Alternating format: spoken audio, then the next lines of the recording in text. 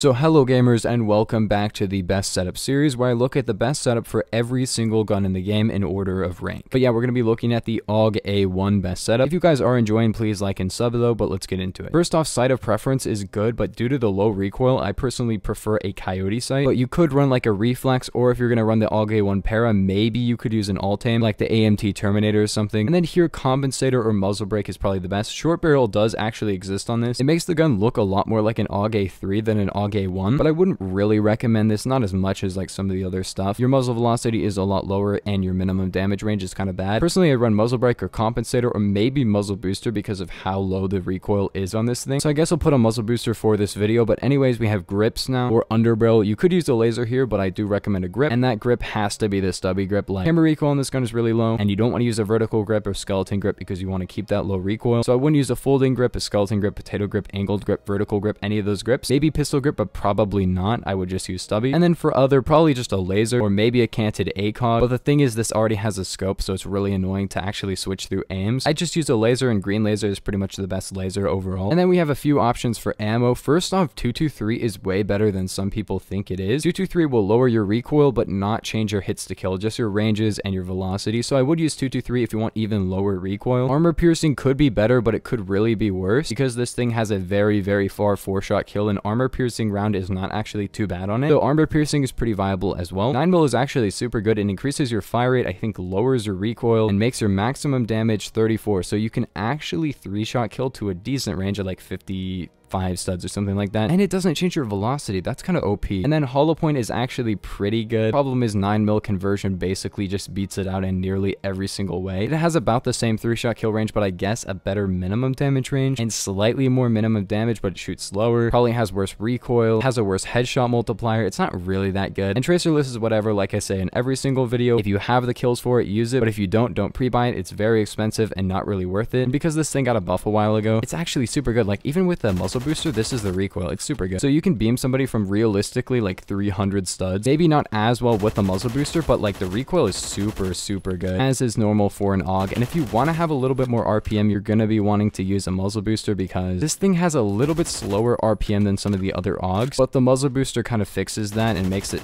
actually shoot fast. But 223 is making this feel kind of like a pea shooter to me. I don't know. Overall, I don't really find this to be a very fun AUG to use. It's not my favorite. Honestly, the Aug A2 and Aug A3 I like more, but this one does have some pretty nice upside. Max damage is decent. The recoil control is good. But yeah, with the muzzle booster, this is like still really accurate. It's kind of like very horizontal, like more horizontal than I thought. So maybe comp would be better if you're not using muzzle booster, of course, but it's still gonna beam people, bro. Okay, that's kind of, if you actually have good aim, it'll beam people. All right, we're gonna put 9mm and a comp on now. And now the gun sounds kind of but it does increase your RPM and you can 3-shot up close. But yeah, anyways, gamers, that's gonna do it for the video. I will see you guys in the next one though. Peace.